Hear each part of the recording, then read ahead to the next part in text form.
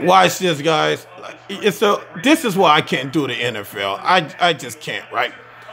Because you got the Cleveland Browns haven't won a game, and watch this. They're 0-15. 0-15.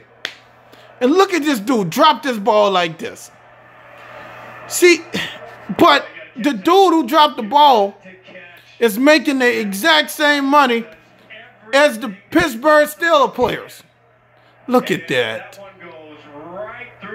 Look at that. Yeah, it hit him. Yeah, it hit him.